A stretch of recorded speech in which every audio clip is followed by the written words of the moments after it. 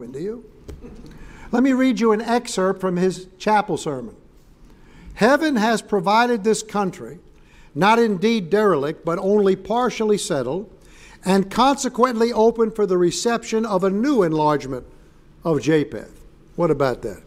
Europe was settled by Japheth. You understand what I just told you? 200 years ago, that's what Christians believed in this country, before political correctness got everybody lockjawed out. And perhaps this, Europe was settled by Japheth. America is settling from Europe. And perhaps this second enlargement bids fair to surpass the first. You want to see a prophecy this guy made 2 centuries ago? Listen to this one. In 200 or 300 years, this second enlargement may cover America with a population of 300 million. What about that? The United States may be 200 million souls, whites. Can we contemplate their present? Now listen to this statement. Can we contemplate their present and anticipate their future increase and not be struck with astonishment to find ourselves in the midst of the fulfillment of the prophecy of Noah? Here we are, 21st century Christians, scared of our own stinking shadows. No clue what the Bible really teaches in most places. I know how your pastor was trained, and I know what you've been taught, so I'm not reading you any kind of riot act or trying to educate you. I know you know this stuff. I want to just reinforce it to you. People, because it's a Bible issue. Listen to this quote. May we not see that we are the object which the Holy Ghost had in view 4,000 years ago, when he inspired the venerable patriarch with the visions respecting his posterity? What a question. You see the 2 different Yale professors? One believed the Bible and one's a egghead with no interest in the Word of God. So he's out to lunch. But the Christians have never been questioning for centuries how that happened. The Bible said it was going to happen. And it's here now. And we said, again, who knows who wasn't here during Sunday school yesterday, with all the different things going on here, but we said the main purpose that God was going to enlarge Japheth. He's going to pick one boy out of Noah's 3 sons and do something with him that he wasn't going to do with the other 2. He was going to enlarge him in order to one day get the gospel around to the world. That's why he's called the elder brother. That's what big brothers do. They look out for their little brothers. And he got the gospel to the African people. He got the gospel to the Asian world. And he got it really all around the world.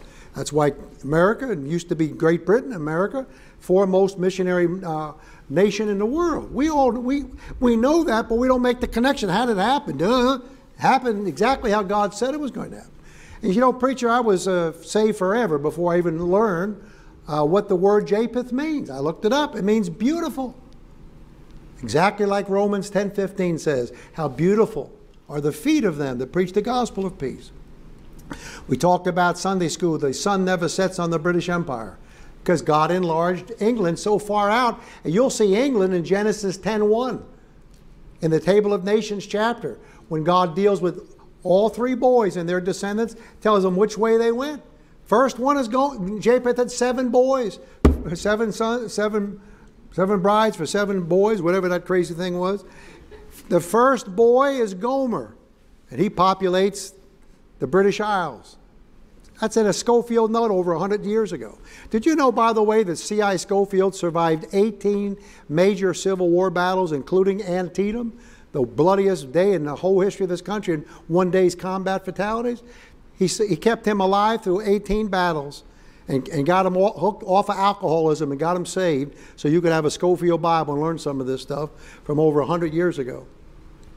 So this is not some news thing. The new thing is Christians diving under their stinking beds, whether it's COVID or the race card, and are scared of their own shadows. And that does not honor God. I'm telling you, neighbor, it doesn't honor him. All right, now, let me now show you something really fun. This is going to blow your minds. Turn to Ezekiel 26. I'm telling you, neighbor, I'm working on my new book. I'm in chapter 4. my new work. The book's called Perilous Times. By the way, I didn't say one thing about my books tonight. Whatever you do, please get as many of them as you can get out of here. You'll learn so much stuff. I've made up a lot of stuff in there. You'll never know what's real and not real, but it'll blow your mind. It'll educate you. Listen, I got a letter from Judge Roy Moore in Alabama thanking me for what hath God wrought. One of his neighbors heard me preach one time and got the book to him. I got a letter from Jesse Helms a year before he died. He was reading it during Christmas break, praising my name. I mean, just excited as he can be. I went to, what's his name over there in Hicksville, Long Island, the Ruckman guy over there. I'll think of it in a minute. I preached for him years ago. One of his church members came up to me, said, I was just at a book signing with Sean Hannity, and one of his book signings, and I gave him a copy of What Hath God Wrought. I don't know if he ever read one page, but these books cost me thousands and thousands of dollars to make them look right. Largest printer in the world printed all my books so far. The old R.R. Donnelly Company. You old-timers know about them. They busted their company up recently. It's LLC Communications now. Hey, I was just preaching in Texas the other day. A real good Ruckman guy down there running a Bible college there in Austin. He told me, I just got back from Israel, and Colonel Oliver North was leading the Holy Land tour I was on. I gave him my copy of Holy Ground, and he about flipped out. I've got all his Iran-Contra stuff in that book. I mean, it's quirky. I mean, God knows how to connect the dots, but the folks that bomb out half the time are the Christians. So try to get some of this stuff so you'll learn.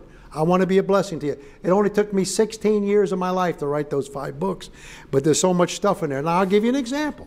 Right now, today, I'm working on the Battle of Guacamole. That's the chapter number 4, and it starts here in Ezekiel 26. What does that got to do with anything? What did God say he was going to do? He said he would enlarge Japheth. You know, it didn't happen overnight, neighbor. So, anybody ever remember the pyramids with the pharaohs? All right, where were the pyramids at? Watch. Asia, Africa, or Europe? Oh, don't go back to being Montreal on me. Come on. We're talking about race again. I've got to tighten up. You know we tighten up when you talk about race. Tighten up, Archie Bell and the Drugs. Relax, Adrian. Talk to me now, or we'll be here all night. I finish quick when I get inspiration from the pew, amen. Where are the pyramids at? Asia, Africa, or Europe? Help me. Thank you. That's Ham. Ham, Shem, and Japheth. We're looking for your crazy relative, Japheth, right? All right. How about Sennacherib coming down from Assyria and taking the 10 northern tribes and scattering them all over the place, right? Where in the world was he at? That's up in there, Assyria, right? Is that Africa, Asia, or Europe? You're the smartest people I've ever preached to. I'm telling you, neighbor. What's that, Lord? They need another Italian joke. You know, an Italian normally gets into a good business? Through the air shaft. Oh, all right, stay with me. We'll be over pretty soon. Okay. So you got the idea? There's no Europe there yet. You want to see where Japheth gets enlarged for the first time? This is going to blow your mind. Look at Ezekiel 26.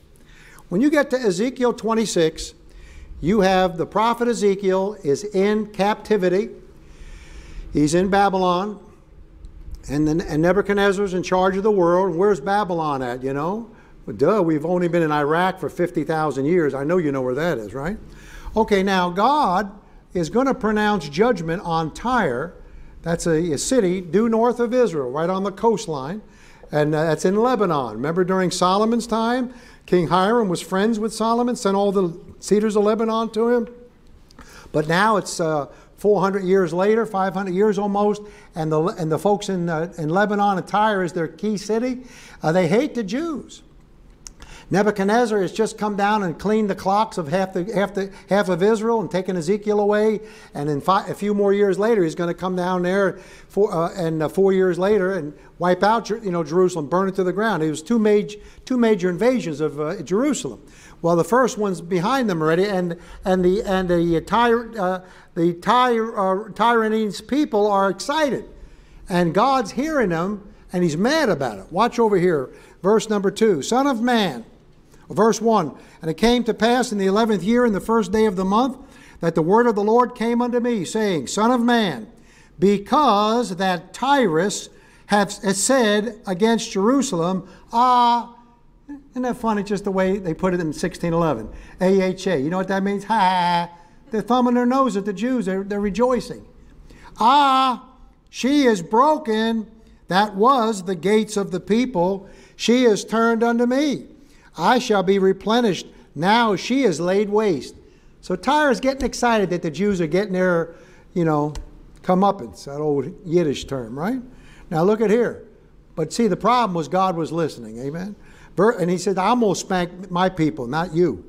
Verse 3, Therefore, thus saith the Lord God, Behold, I am against thee, O Tyrus, and will cause many nations to come up against thee, as the sea causeth his waves to come up. Okay, now, what he's going to do is, he has Nebuchadnezzar single out Nebuchadnezzar as his hammer. 6 different times he called Nebuchadnezzar his servant. You all know that. Do you know Nebuchadnezzar wrote the entire 4th chapter of the book of Daniel? You think you might run into Nebuchadnezzar when you get to heaven as an Old Testament era Gentile that maybe got in? I don't know. He said he extolled the God of Israel. It's funny. If Nebuchadnezzar went to the other place, he'll be the only author of the Word of God burning in fire for eternity. You say you never thought about that? I understand. Look down here at verse 7. For thus saith the Lord God, Behold, I will bring upon Tyrus Nebuchadnezzar, king of Babylon. Watch verse 8. He shall slay with the sword. Verse 9. He shall set engines of war against thy walls, and with his axes. Verse 10. By reason of the abundance of his horses, their dust shall cover thy walls. Blah, blah, blah. Verse 11. With the hoofs of his horses shall he tread down all thy streets. He shall slay thy people by the sword, and thy strong garrison shall go to the ground. 10 singular personal pronouns in those verses, all directed to Nebuchadnezzar coming down against Tyre. Okay, now he comes down there in 586 BC, the same year his armies sweep into Jerusalem for the second time. And you know what he does? He cleans their clocks. Now, don't miss this now. Right on, how the map of Israel, how it is, Sea of Galilee up here, Jordan River, Dead Sea, Israeli coastline, right? Over here, the Mediterranean, right? Due north of Israel, you go into Lebanon, right? Syria's off here at about 2 o'clock, right? You keep going straight north. You go into, Lebanon up here, and right on the coastline is this city Tyre. Sometimes in the Bible it's called Tyrus, sometimes it's Tyre. That's the target there, and Nebuchadnezzar comes over there and wipes the whole place out. Just like that, right? Okay? Prophecy fulfilled, right?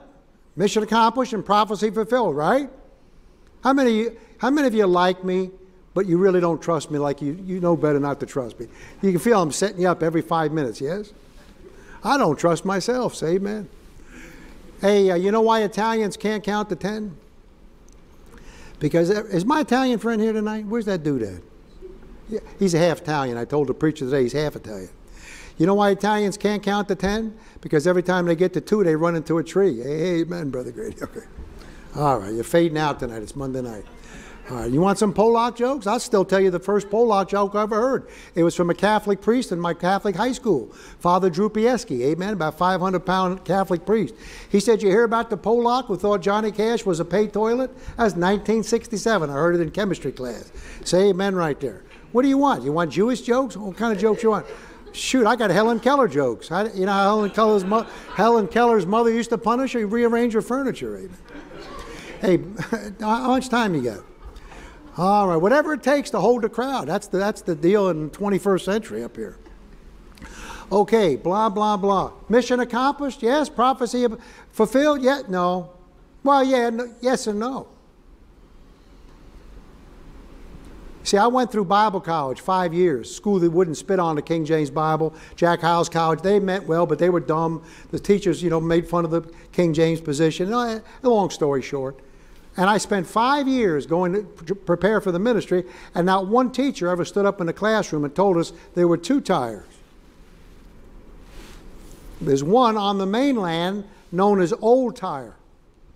But they had a second tire, watch this, a mile offshore on a 40-acre island with 150-foot high walls facing the sea, facing the mainland.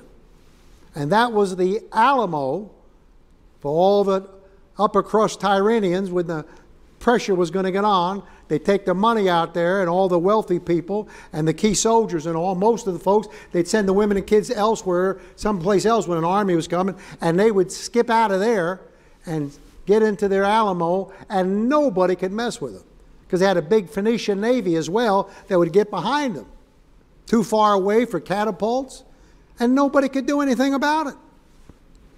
Nebuchadnezzar started trying to figure out how to get to them. He spent 13 years and he gave up. You'll never believe what he didn't get a nickel out of the deal. You want to see one of the funniest verses in the Bible? Turn over to blah, blah, blah. Turn over to Ezekiel 29. This is beyond funny.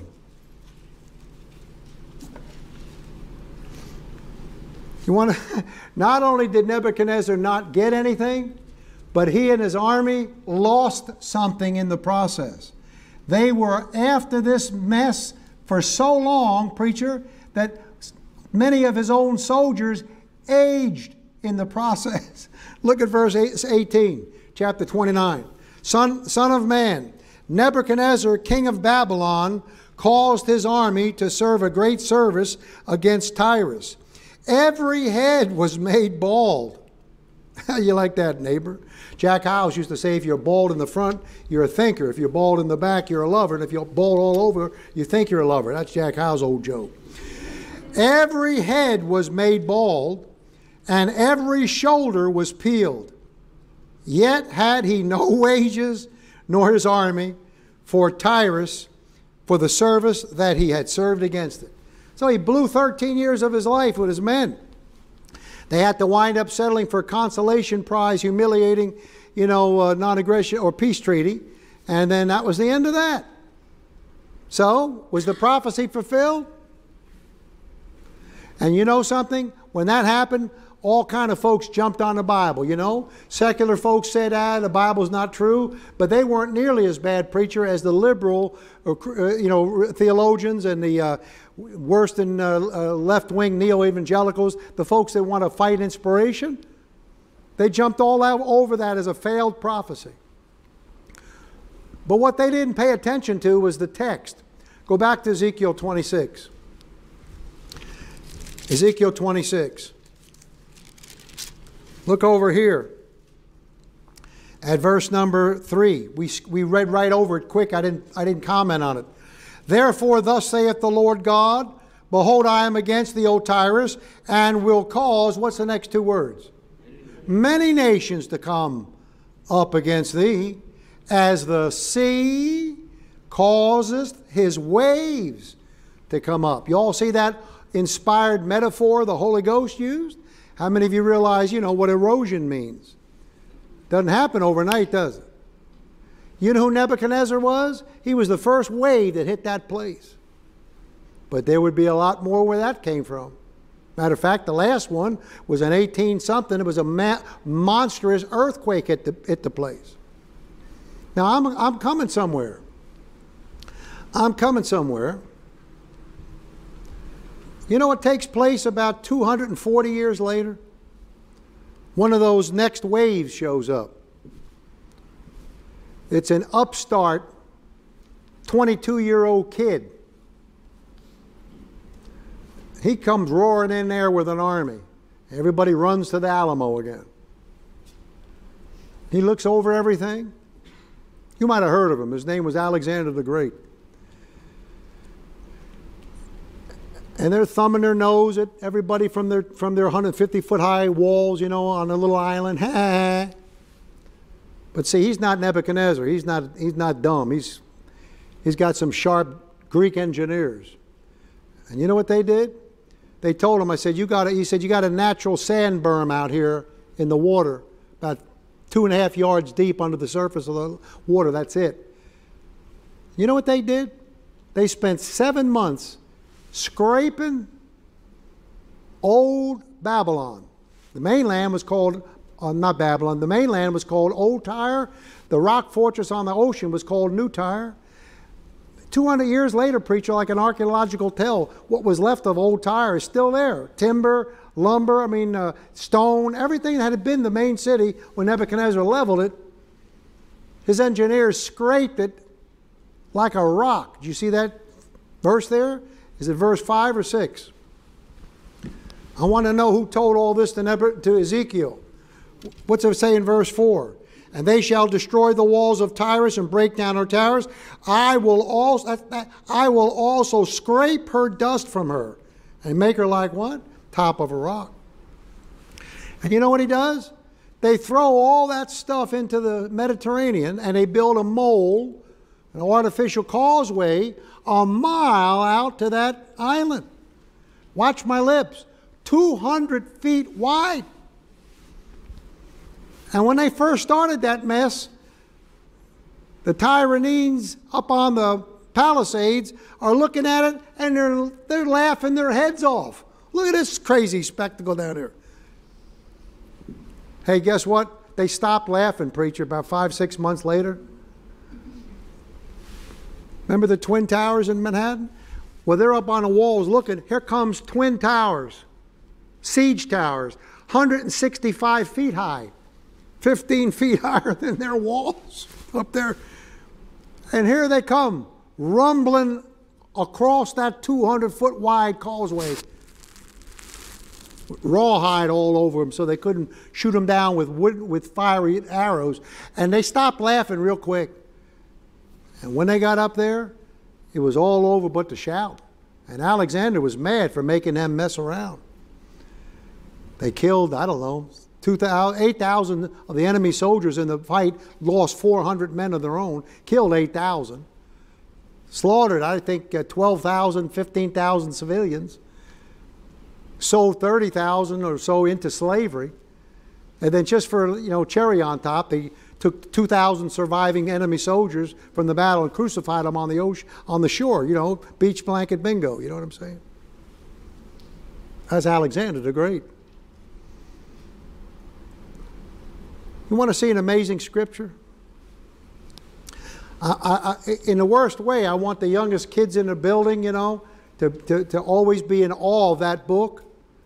Crazy Facebook and phones and every electronic gizmo is stealing away the hearts of our children all across this country. I see it all the time. You know what all the time means in the Greek? I'm everywhere. I know evangelists that pass offering plates before they preach, have the kids put their phones in the plate before they'll preach in the service. You're spoiled here preaching a nice way. These kids are really nice. Want to see an amazing verse? See all those he's? We started at verse 7. He. Remember that? Pointing to Nebuchadnezzar. Would you like to see verse 12? The he stop at verse 12 because you're going to jump 240 years from verse 11 to verse 12. And they, see that they? Now we're dealing with Alexander the Great. And they shall make a spoil of thy riches. Nebuchadnezzar didn't get a nickel, did he? And make a prey of thy merchandise, and they shall break down thy walls and destroy thy pleasant houses. Watch this, neighbor. Would you look at the last part of that verse? And don't pass out on me. And they shall lay thy stones and thy timber and thy dust. Where? There it is. Who told that to Ezekiel 240 years before it happened? Don't tell me about your dopey smartphones. And I know you're different. I'm used to being in bad churches. How you like that, neighbor? You want to see something really funny? So God spanks Tyre big time. You want to really see something incredible? Turn to Isaiah chapter 23. Isaiah 23. Now, Tyre was such a beautiful city in its heyday there that it actually is a type. The king of Tyre and his beautiful city is a picture of the devil in the very next chapter. Remember that? In Ezekiel 28, "O Tyre, you were in the garden of God." Remember that? You remember that? And he uses that city and that king as a picture of Lucifer, because Tyre was so resplendent. But they're going to they got their clock, cleaned. They used to be called the Queen of the Ocean. And they just got wiped out by Alexander. Now, guess how long they're going to have to be punished? Boy, oh boy, this Bible is incredible. First of all, do you realize, again, I went to 5 years of Bible college, right? I'm frustrated with the education I didn't get. And because half of these schools are always spending their time cursing Ruckman's name, and their graduates couldn't, teach their way out of the Bible if their life depended on it. So I get irritated seeing all this all the time. But I never heard one time in Hyles-Anderson College as a student why the Jews went to captivity for 70 years. Now, your pastor may or may not have taught you this yet. Guess what? He can't teach you the whole Bible in a short period of time. That's why a wise pastor brings in, unusual people that can give you something strange and different. You all remember the sabbatical year? Every 7 years, the Jews had to let their land stay dormant. What's the word? Fertile? Or you farmers? I don't know what the term is. Doesn't it have a term when you don't? Fallow. Yeah. What did I say?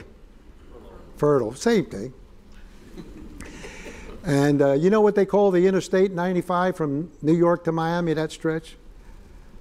How many of you know what that is? It goes all the way from Maine all the way down to Miami. The New York-Miami stretch, you know what they call that?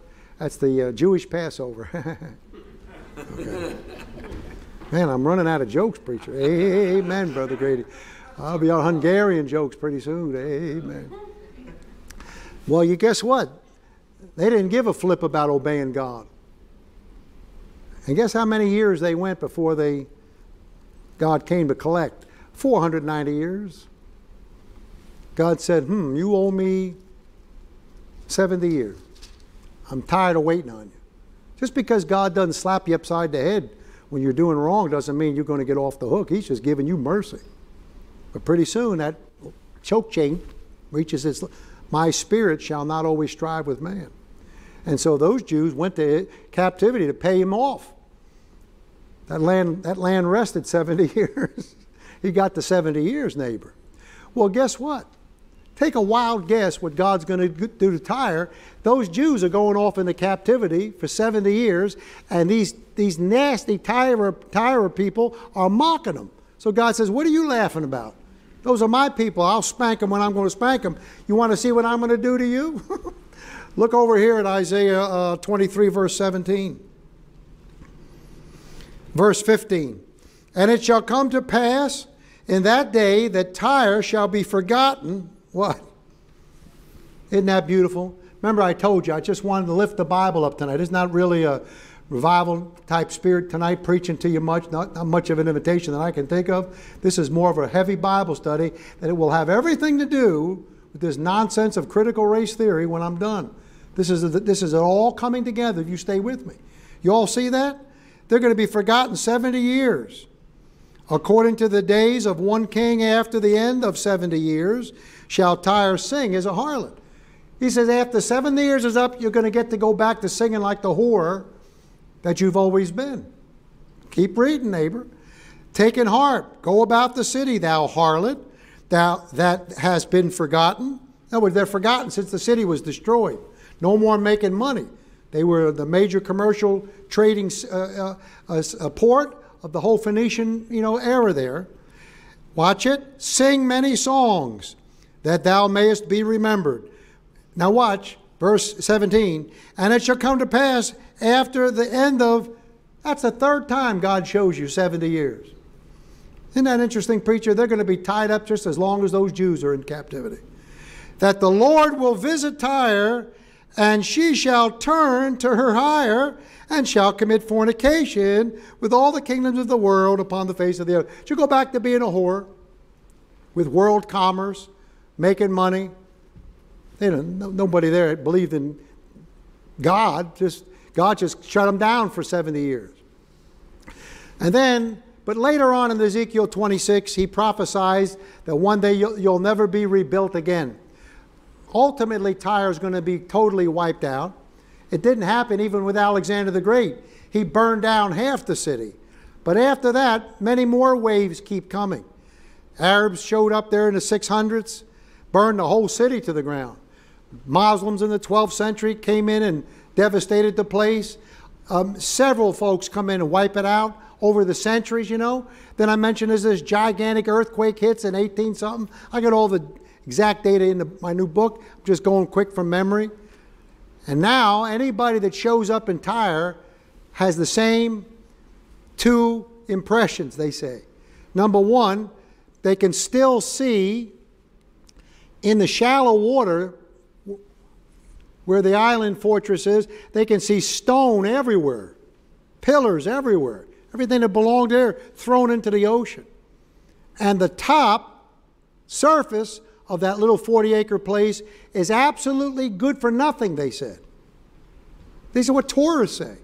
And it's only used today, or as recently as just years ago, for one reason: spreading out fishermen's nets.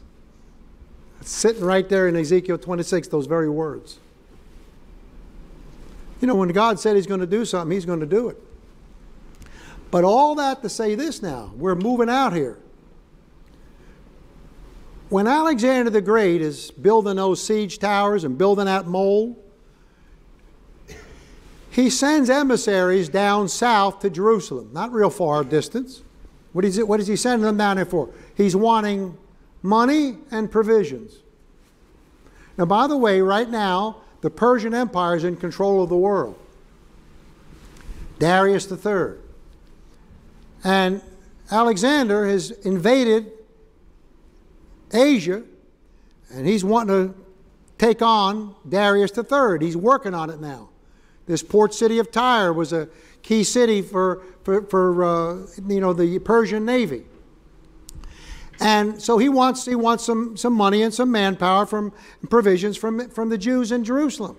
Well, he gets an answer back that shocks the fire out of him because he's not used to getting rebuffed. The answer, preacher, in so many words, was "No way, Jose." And it came from the ruling authority of the day, who was the high priest. Want to see who he was? Turn in your Bibles in Nehemiah 12. Nehemiah 12. Guy's got a wild name. Show you in just a second. Nehemiah 12. Look down here at verse number 22. Nehemiah 12:22. The Levites in the days of Elisha, Joadah and Johan, and look at that next name, Jaddua. You all see that? Were recorded chief of the fathers. Now he's going to go on, Jehudah will go on to be the high priest. Very young age. Also the priest to the reign of Darius the Persian. You all see that? Now see that dude, Jaddua? So he's the high priest there. When Alexander sends a messenger down, Jehudah sends an answer back, "I'm sorry, we can't help you. We've already signed a non-aggression pact with Darius, and we can't help any of his enemies, or he'll get mad at us."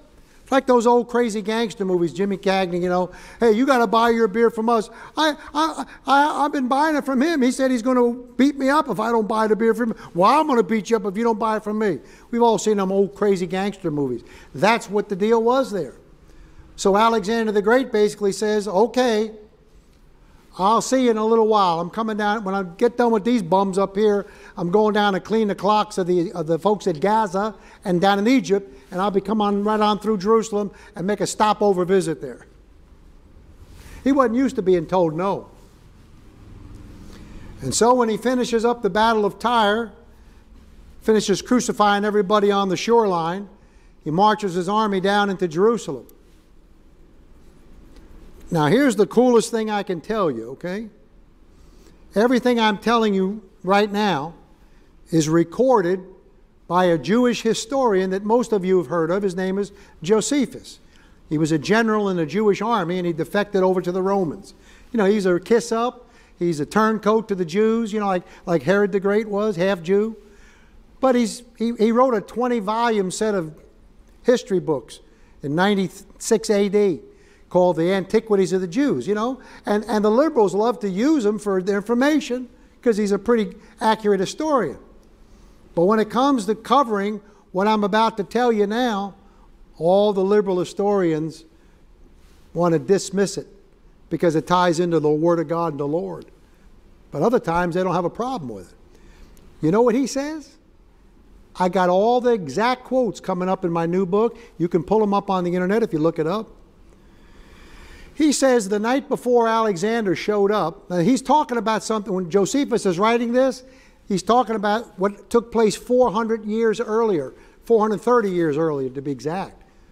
So sometimes there's holes in these stories, and there's deficiencies and sometimes contradictions, you know, but that's all you get with ancient writing and ancient historians, right? They didn't have computers and emails and everything else, cell phones. But the gist of what he says is this, that according to that strong Jewish legend about what happened with this priest, that he said the day before Alexander showed up, he, the priest, Jadius, had a dream. And in the dream, the Lord, you know, appeared to him or spoke to him. And this is not scripture, you see. This is just strong tradition off the top historian of the day who has no interest in God.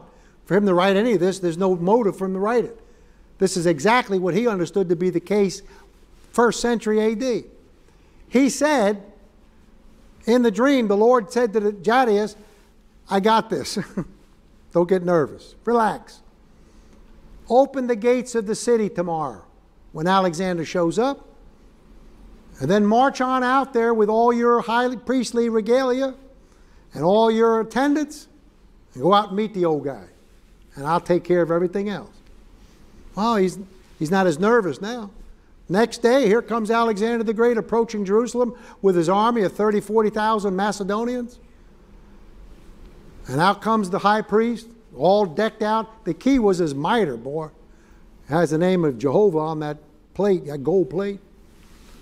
When Alexander the Great sees him coming out ahead of everybody, he falls down on the ground just about. Worships. Matter of fact, one of his generals flipped out. According to Josephus, got the general's name even. He said, King, my king, what are you doing?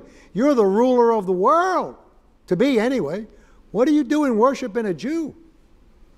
And Alexander, according to Josephus, rebukes him. Not rebukes him, corrects him. Said, I'm not worshiping Jadius. I'm worshiping the God that made him high priest. Now, I'm no idiot when I write. I don't just like to be cutesy. I don't take stuff off the internet. Peter Jennings used to say, if you hear a rumor your mother loves you, check it out. I live with footnotes and documentation. When that's how I am. And Alexander the Great worshipped many gods. And the reason he held the empires he conquered together was he'd worship the gods of the local people. So for him to do something like this isn't necessarily, you know, something unusual. But I bet you a quarter there's more Holy Spirit conviction power when he's dealing with the true God of the world. He doesn't know who's who yet. He's been praying to Hercules and Zeus and all these other meatballs for years and hadn't got any peace from it. He's won some battles. You know what happens next? According to Josephus, Alexander tells the high priest, he said, you know, I had a dream of my own 3 years ago back in Macedonia. And you appeared to me in my dream with that same mitre on your head. That's why I got shook up. And he said, as a matter of fact, I initiated my invasion into Asia because you told me to do it, or encouraged me to do it. Your God and you, however it worked out. Now, who knows? But everything happened exactly like Josephus is recording. It went down there in his understanding 400 years after it took place. We're 2,000 years past that now. And then, according to Josephus, arm in arm, Alexander the Great and the Jewish high priest went into the temple. to sacrifice to Jehovah. And of course, Alexander wouldn't have done that. The high priest did it. I don't know where they went. You know, there's no Shekinah, no God's presence in there in that post-exilic temple, second temple. But boy, that's all they got. And you read about it in Ezra. The old men wept and the young men shouted. You've read the verses. It's there. That's their temple now. And in they go to worship the God of Israel. But Jadius was just setting them up. You know, a left and then the knockout right. He laid the knockout right on them when Alexander, look, was just about, had his mind just about blown by this time, right? You know what he did? He pulled out a scroll from the temple, according to Josephus, of the book of Daniel. He said, Mr. Alexander, before you leave town, I want to show you one more thing. You saw a dream 3 years ago. Let me show you what's in our book for 200 years. Would you like to see? Would you like to see yourself in the pages of our holy book? Open your Bible to Daniel chapter 2.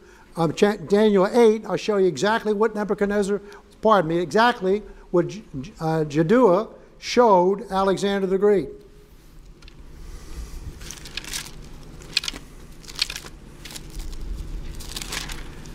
Ezekiel 26. What am I doing? How many can tell I'm starting to wear down? Where do you see me in 3 weeks? I'll be speaking in tongues. I don't even believe in speaking in tongues. I'm serious. I don't make this many mistakes normally. Are you kidding me, neighbor? I mean, you're a little up here. It's all right. Listen, I got lost last night coming back from your house. I did. I got muchly lost, like the black preacher would say. I didn't know where I was. Serious. All right? How many of you know what an idiot servant is? That's a guy that can do one thing pretty good and nothing else. That's me. Do you know the man that invented the most controversial weapon in the history of the world? The neutron bomb? 3,000 ISIS fighters in that neighborhood. Throw one neutron bomb there, they're all dead in 3 hours. Not one broken plate of glass. The guy that invented that bomb called my house. You know what called my house means in the Greek? Called my house once a week for 7 years. If I'm lying, may the Lord smack the preacher right in the head in front of everybody. I wouldn't make that up to you. Just to chat about nothing. We would like phone pals and a half. And I can't even figure out how to use my... Listen, that cheese you gave me yesterday in that basket, I couldn't get the thing open. I don't mind confessing. Confess your faults one to another. Oh, stinking thing of cheese with little squares in it. I couldn't figure out how to open that thing for 10 minutes.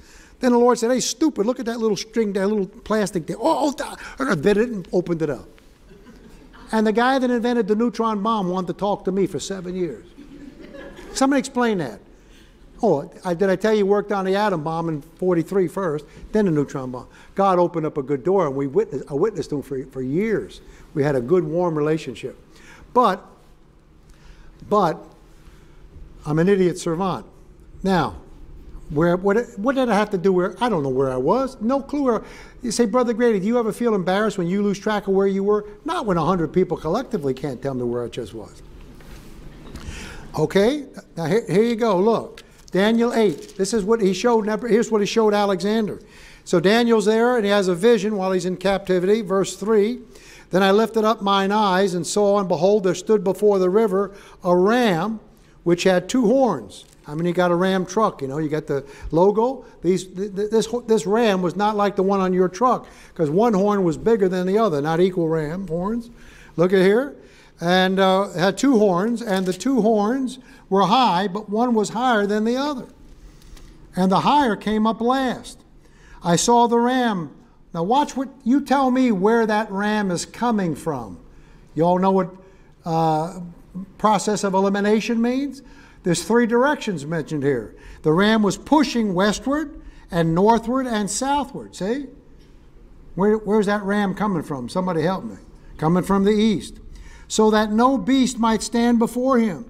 Neither was there any that could deliver out of his hand, but he did according to his will and became great. Now, you may or may, probably most of you know this. That's talking about the Medo-Persian Persian Empire of Darius III. The Media Empire, small one, and the big Persian Empire merged together, one horn bigger than the other one. Stay with me, neighbor. It's going to get wild in a minute. Verse 5, and as I was considering, behold, an he-goat came from where? Here comes another animal, and there's no process of elimination needed to be figured out here. Holy Ghost tells you exactly which way that goat's coming from. Hello, neighbor, he's coming from the west. Can I get a witness on that? You might say he's coming from the land of Japheth. You all see this? This is what critical race theory really boils down to, an attack on your Bible. And we're too dumb to realize it most of the time. Watch it. And as I was considering, behold, an he-goat came from the west on the face of the whole earth. See that phrase right there? Do you know Alexander the Great conquered what was considered to be 90% of the known world in his day? And he did it in 13 years with a 3,000-mile front from Greece past Afghanistan to India. Oh, not, I say, how much land? Nothing much. 2 million square miles, 13 years. You want to know how, you want to know how the Bible shows it to you? How many remember Wile E. Coyote and the Roadrunner? Let me see some spiritual people here. You remember the Roadrunner's legs when he's running? They're spinning like wheels on fire. Remember that? Look at the rest of the verse. And on the whole earth, comma, and touch not the ground. Boom, he's moving out. You see him coming from the west. That's Alexander the Great. And he had a notable horn between his eyes, one horn. Verse 6, and he came to the ram that had 2 horns, which I had seen standing before the river. Don't miss it. And ran unto him in the fury of his power. You see that thing? He's pursuing Darius III. Put your seatbelt on. The next verse is one of the most important verses in the Word of God. It's the first time Genesis 9:27 is ever fulfilled. Look at it very carefully. And I saw him come close. First he ran to the ram, and then he came to the ram in verse 6, then he ran unto him in verse 6, and now he's coming close to him. And I saw him come close unto the ram, and he was moved with choler against him, and smote the ram, and brake his 2 horns, and there was no power in the ram to stand before him, but he cast him down to the ground, and stamped upon him, and there was none that could deliver the ram out of his hand. You know what that is right there, neighbor? That's the Battle of Guacamole. Now, what kind of a crazy thing are you telling us? I don't know, neighbor. I don't know. 3 months ago, I was preaching this someplace. I don't even know what planet I was on. But I was covering this material, and I was just a little tired that night. And I said it was the Battle of Guacamole. And I wasn't even thinking of what I said. And the brethren have yet to let me live it down. It's the Battle of Gargamella. October 1, 330 BC. Alexander is bearing down northern Iraq, not far from Mosul, present-day Mosul. Bearing down on that battle, he's literally chasing Darius III off the field with his chariot. Darius is running for his life, and Alexander is closing in and going to kill him. And at the last minute, he gets a messenger that his whole left flank is being threatened. And now he's got to decide, kill him and get the glory and end everything, or save my army's flank. Ah, you cockroach, he puts it off and lets him go. He was right on him, just like those verses are telling you. Go read the battle yourself, just gargle it. Google it. And he chases, and he goes back and he saves his army, and then he goes back the next day looking for the whole Persian army is wiped out. Next day, Darius is killed by a disloyal assassin from his own people. That's the verses of the section of Scripture that was shown to Alexander. But watch, it wasn't just a get out of jail free card that Jadius the high priest was using with Alexander, you know, and it's telling him, this is you, right? He didn't have to do that. All he had to do was take Alexander. Now let's look across the page. Picture him with this gigantic scroll with all those Hebrew characters, and he just takes them right across the page, so there's no doubt in what's going on. Look at verse 21. Verse 20. The ram which thou sawest, having 2 horns, are the kings of Media and Persia. And the rough goat is the king of Grecia. And the great horn that is between his eyes is the first king. And Alexander the Great's eyes popped open. And you know what I did? I wrote down exactly what Josephus said happened next. Here's the direct quote. I've just been paraphrasing. Here's his own words. And when the book of Daniel was showed him, wherein Daniel declared that one of the Greeks should destroy the empire of the Persians, he supposed that himself was the person intended. And as he was glad, he dismissed the multitude for the present. He marched out of there, preacher, giving no Jews all kinds of perks and privileges and all. He's just talking to himself. When he walked out of that temple, and he had that battle of Gargamella basically the next year, and did exactly what the scripture was showed to him what happened. Don't you think he's talking to himself again by now? Hercules and them dudes couldn't help him, Apollo. But that God of Jadian, man alive, I saw that dream, and then I saw the scripture, and I experienced the thing.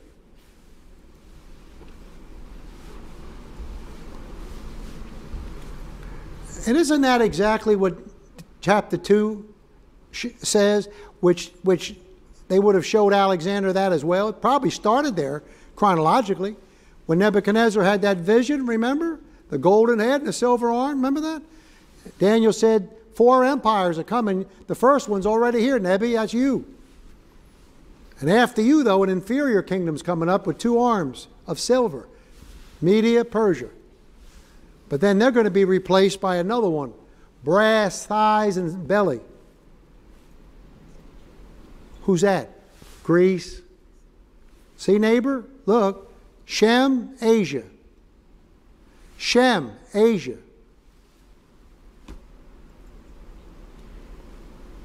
Japheth, Europe. And who knocks off the Greeks? Look at here.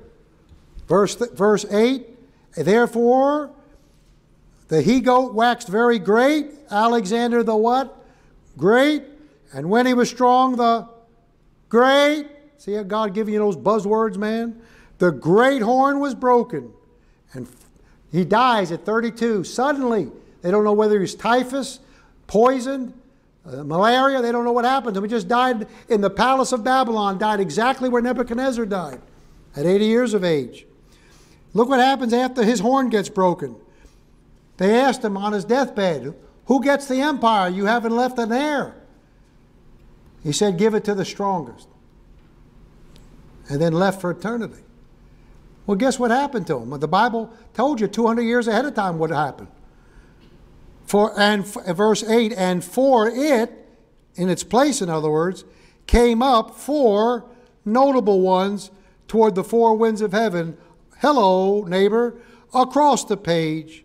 Verse 22, now that being broken, whereas 4 stood up for it, 4 kingdoms shall stand up out of the nation, but not in this power. Go to any secular encyclopedia, go home and on your phone and look it up on your phone and see if Alexander the Great's empire wasn't subsequently divided up among his top 4 generals. Exactly like God said it would happen. Well, they can't hold the thing together very long. And so by, 150 or so, 100 BCE, I don't have the dates down yet. Guess who knocks off the brass belly? What's left of Alexander's brass belly and thighs? Those 2 iron legs. Who's the 2 iron legs? That's the Roman Empire, the 4th one. Is Rome in Asia? Africa? I'll let you figure this one out on your own. Or Europe. Where's Rome? Asia, Africa, Europe. Very good. I'm so proud of you.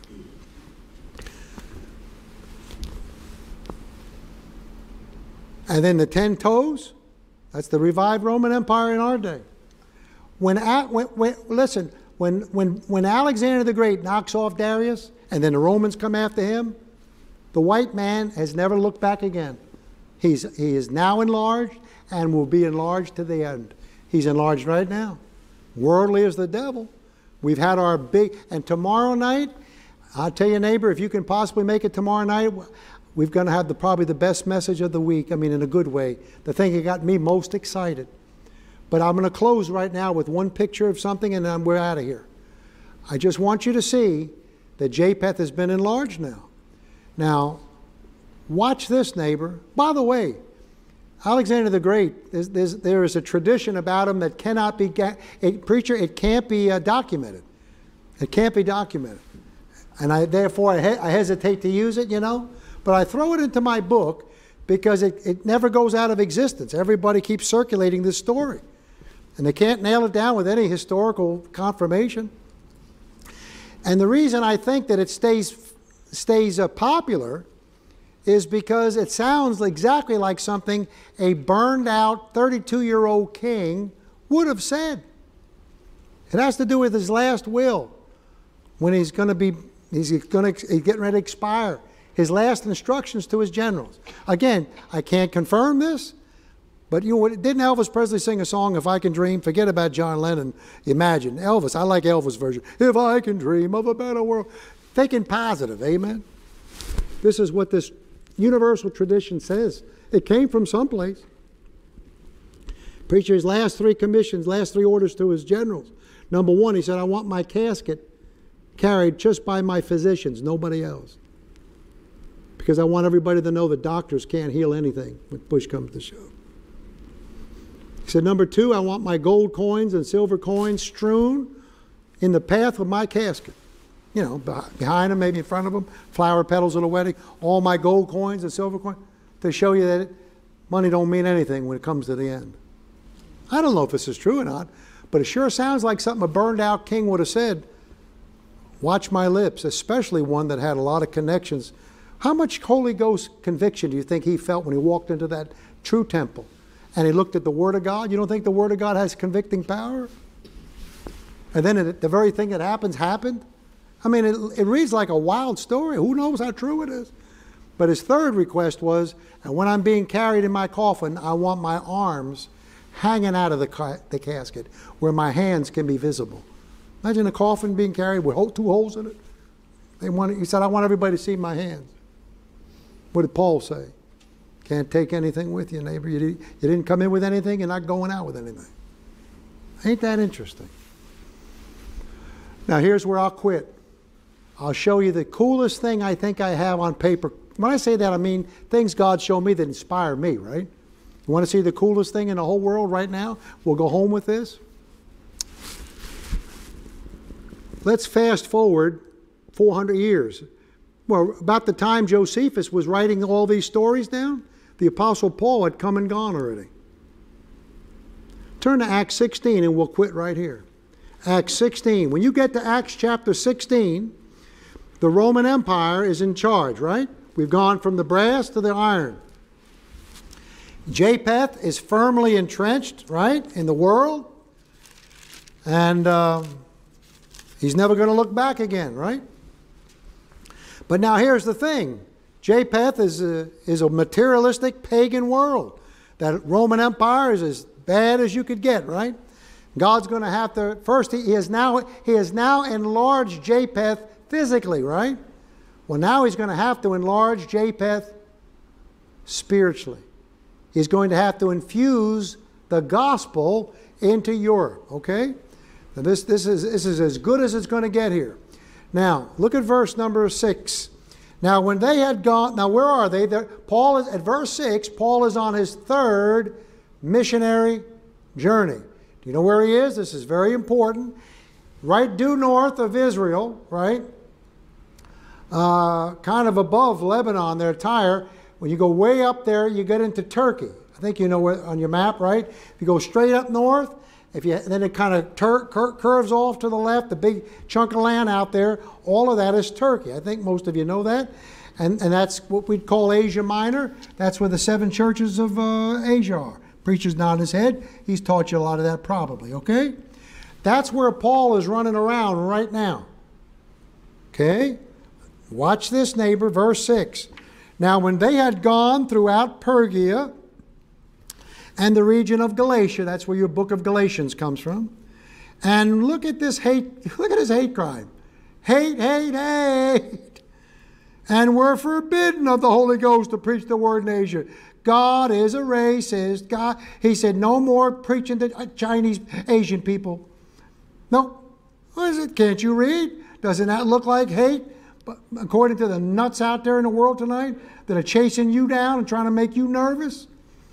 Now, because Paul is a Baptist, he's thick-headed. God's going to have to tell him again because he don't get it the first time. Verse 7. After they were come to Mysia, they essayed to go into Bithynia. But the Spirit suffered them out again. Look at that thing, neighbor. You want to know what it says in the Greek? I'm just being funny by saying it that way.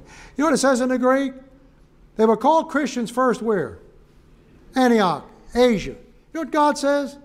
They've got enough preaching up in Asia now. Ready? It's time to hang a left. We're going to go after the Polacks now. Literally. Do you understand? I'm making it so simple, and if you only knew how much I believe the silly way I'm putting it, that's exactly what he's getting ready to do. He's going to go after your relatives. How many of you have Chinese relatives, Asian relatives? You know what I mean, neighbor? I think you all come from Europe, don't you? Well, you better thank God he made a left turn here.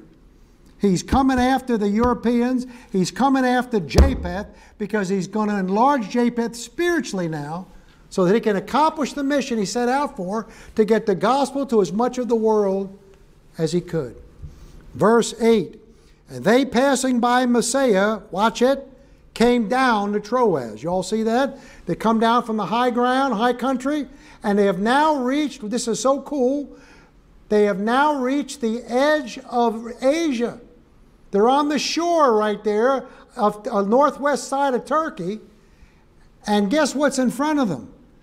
A big body of water right there. In Bible days, it was called the Aegean Sea. It may still be that now. Aegean Sea. Guess what's on the other side of the sea? Europe! The land of the white people. See?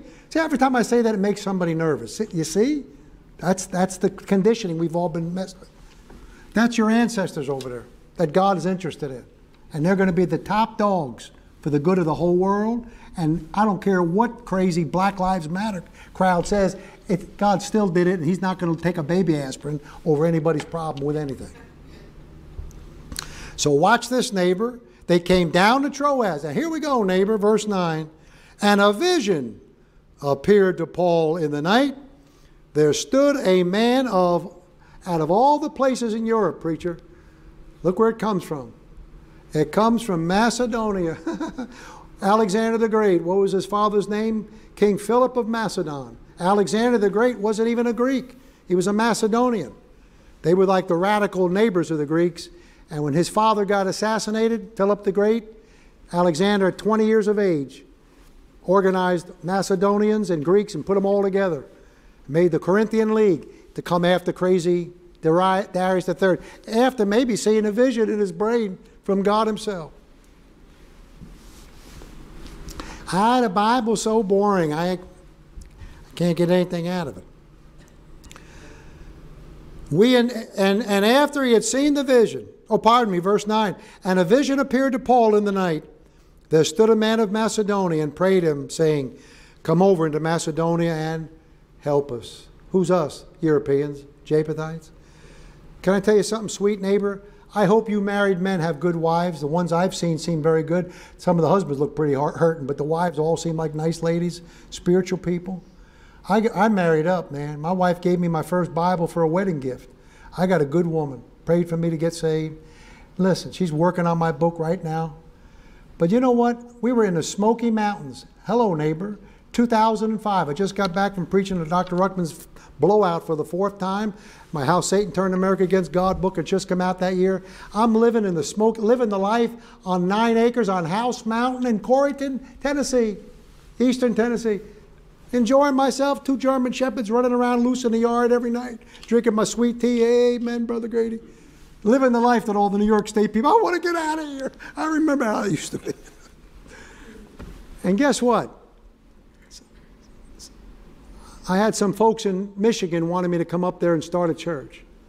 I'm not even going to tell you 2% of the story. It's too long. But 2 couples were trying to get me to go up there to start a church in nasty Flint, Michigan. Anybody ever heard of that nasty place?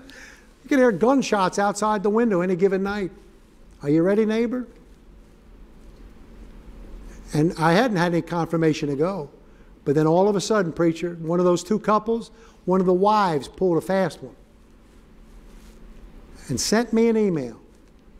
I came home from something, sat down on my couch in Tennessee, and my wife said, honey, we just got an email. I haven't even read it yet. It's for you anyway. She hands me the email and sits down on our couch, and I'm sitting on this couch. Are you ready, neighbor? My German shepherd named Pete after Dr. Ruckman. I named him Pete. Sitting on the floor. I'm in hog heaven. Smoky Mountains. I look at the email. You know what it says? It says, Dear Brother Grady. It's from a wife of one of those 2 couples, right? She said, you know, we're praying about you coming here to start a church. And then she said, doesn't the Bible say something about come over and help us? When I read that, look, the Holy Ghost stabbed me like nobody, like Alexander the Great would have stabbed somebody. Boom. Now let me tell you the kind of wife I have. Ready? I hope you got a wife like this. I'm sure most of you do. If you ladies aren't quite there yet, just get with the program. Ready?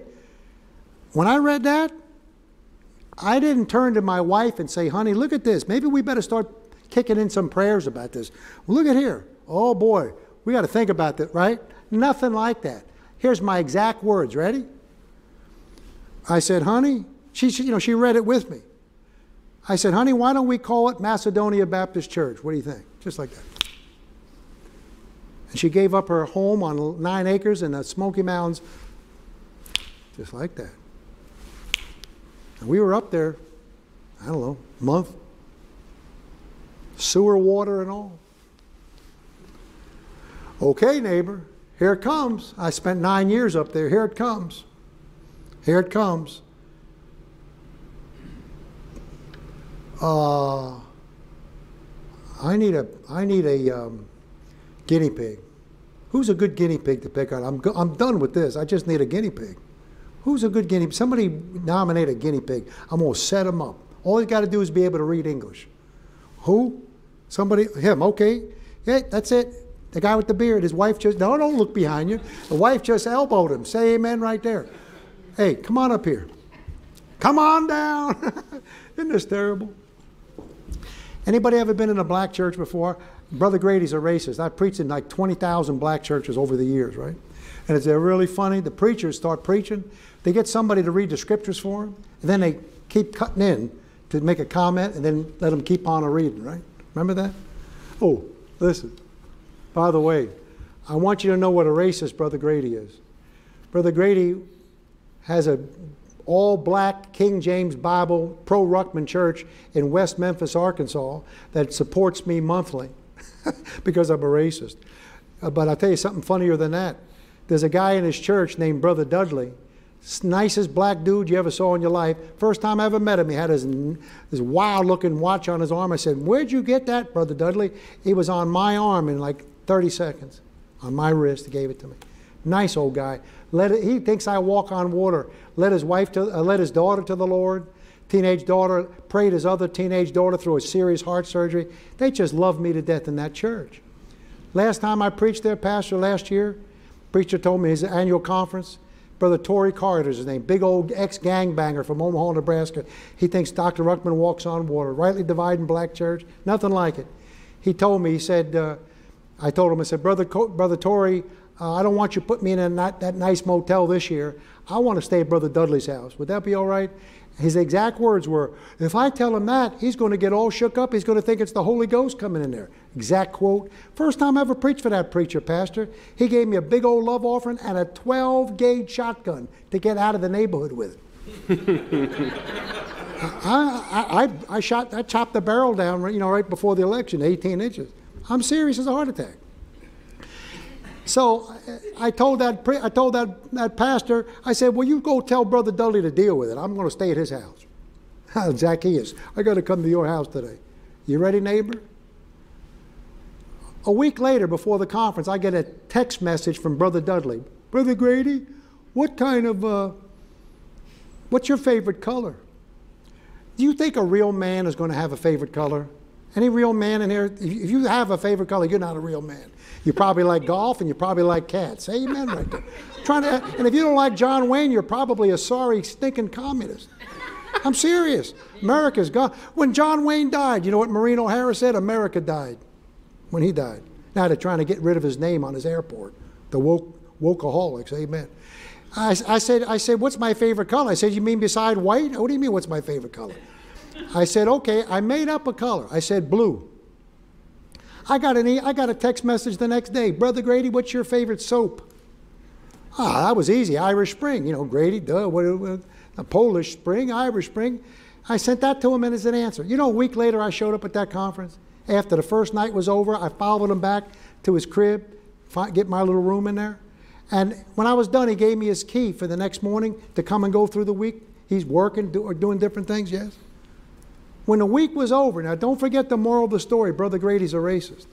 When the week was up, I'm in the parking lot, we're all hugging it out. Another thing I don't think is really toxic masculinity, but you know, you do a little bit of it sometime.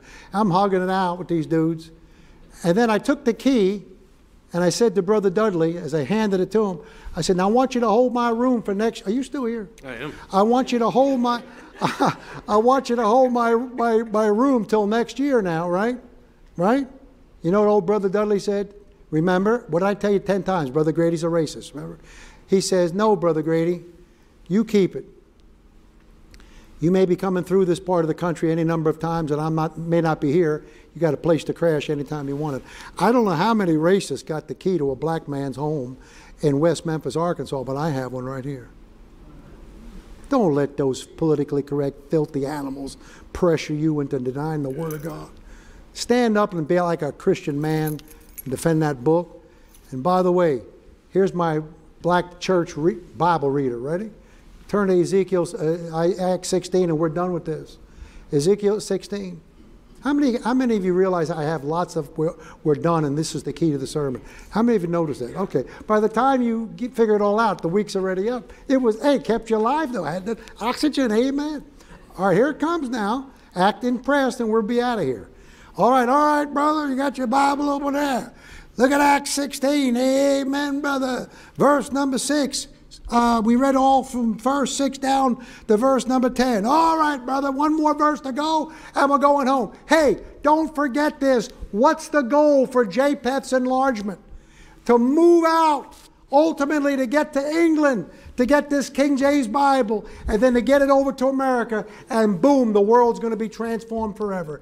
Is that right? Hey, anybody want to go home? Do you know what time it is? You can't tell the time without going to England. Greenwich Mean Time. You don't even know where you are without going to England. Longitude and latitude set in England. Greenwich. You don't know what the temperature is without BTUs. That don't stand for Pollock thermal units.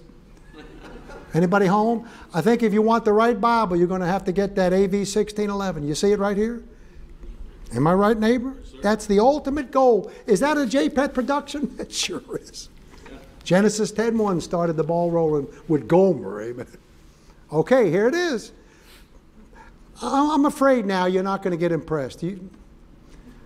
I'm worried. Please, will you please, where's the girl with the polka dots? Right there.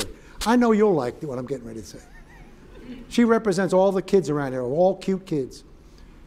I don't know how many times I've gone into the men's room and had to get stuck, little kids on stools. They're in there every night at the same time I go in there.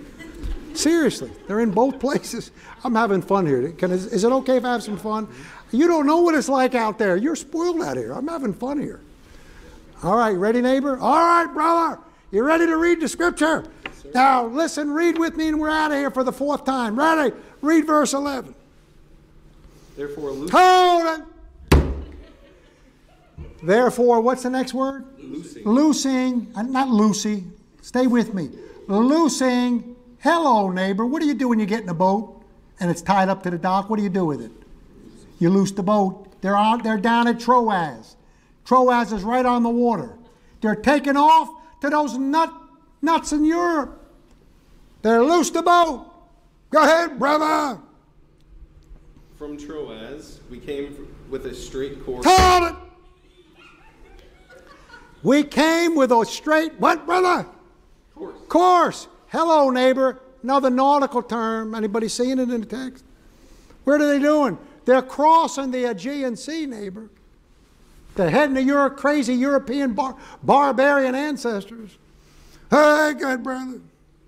To Samuel. That's it. I love it. I don't normally confess, but this is such a fun church. I have so much liberty here. I'm going to confess a sin. Preachers, when they got a verse they got to read, when they got weird words in there they can't begin to pronounce, they pull some sucker out. You didn't think we'd do that? You're sinners. You're messed up. We're messed up too. Yeah. We're just not as messed up as you are. If we were as messed up as you, we wouldn't have a job. We're messed up, but not as bad as you. That's why we're up on a platform, amen.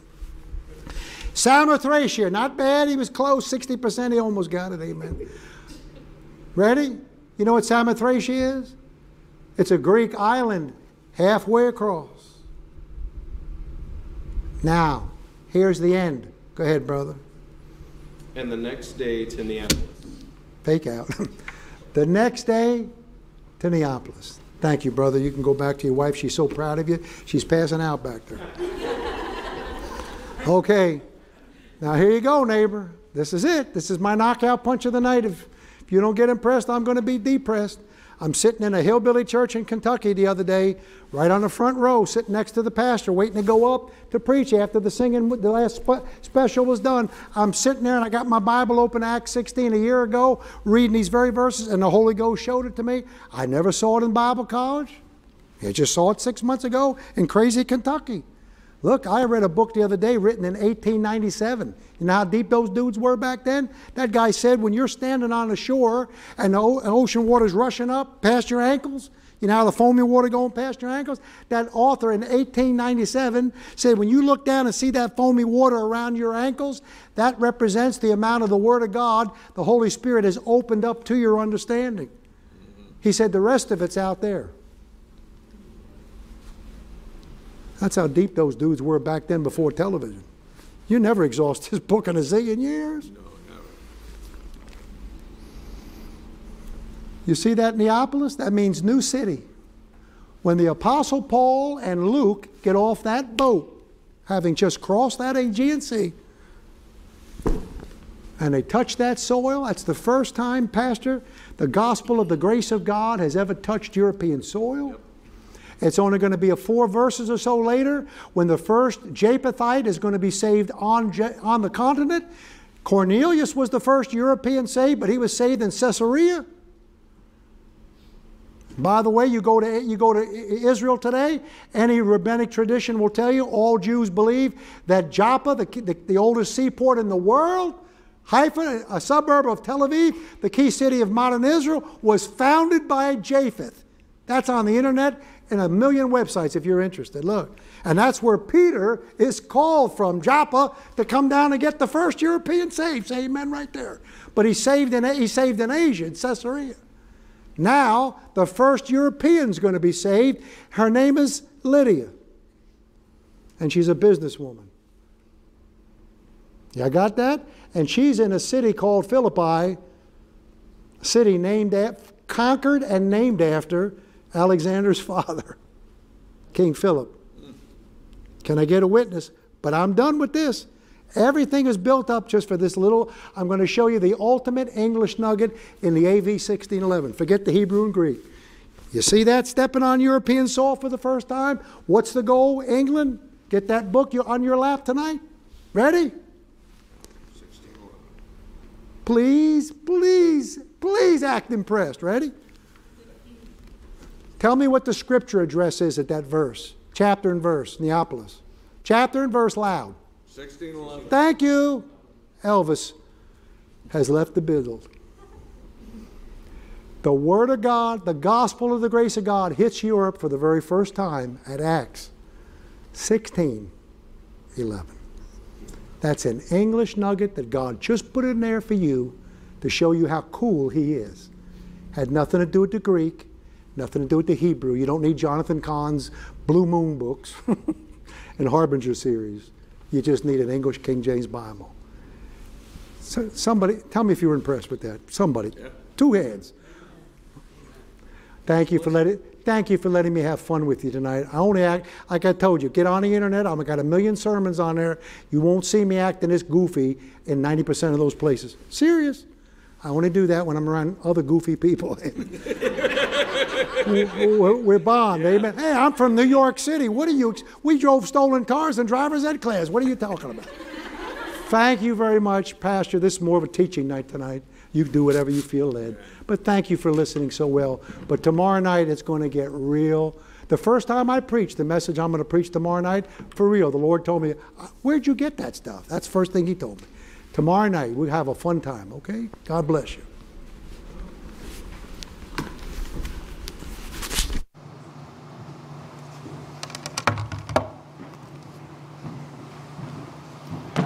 All right, let's all stand. And let's be dismissed in a word of prayer. Father, we want to thank You for the book that You gave to us.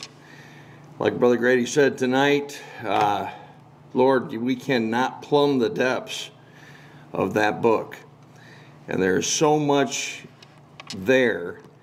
And yet, God, you loved us enough to give us a written revelation from heaven. And You not only gave it by inspiration, but You kept it by preservation. We have it in our hands tonight in our King James Bible, and we thank You for that. Lord, help us to look for things ourselves that will be a blessing, be an encouragement, will cause us to get excited about the things of God. We pray, Lord, that You would watch over us tonight as we go home and prepare our hearts for tomorrow. Thank You for each one that's here. Pray Your blessings upon them this evening, and give us a good time of fellowship after the service. And we'll be careful to thank You and praise You for everything that You do in our lives. In Jesus' name we pray. And all God's people said,